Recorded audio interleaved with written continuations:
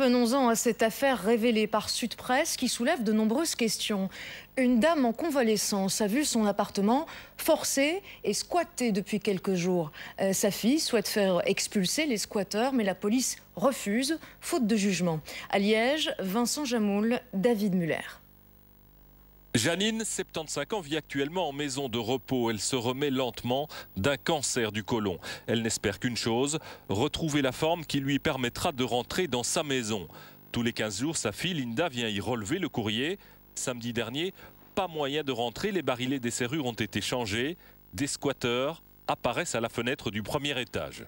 Ils nous ont expliqué qu'ils avaient pris possession de la maison pour en faire des logements pour des sans-abri et qui comptaient faire des travaux, rénover.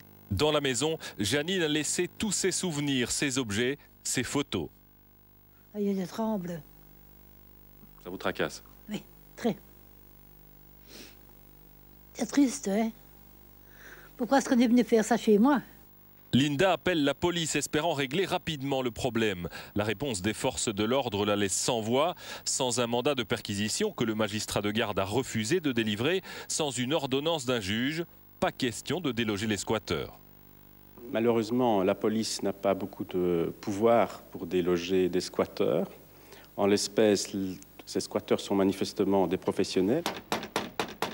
Absents aujourd'hui, ces squatteurs feraient partie d'un collectif. Ils connaîtraient bien le droit, qui leur est très favorable. Techniquement, ce genre de mésaventure pourrait arriver, par exemple, à quelqu'un qui rentre de vacances.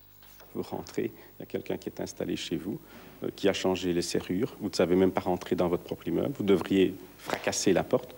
Donc ça devient un petit peu rocambolesque. Et il est peut-être opportun de légiférer finalement face à ce genre de délit. Finalement, c'est la justice de paix qui devrait autoriser la police à expulser les occupants. La procédure devrait prendre une dizaine de jours.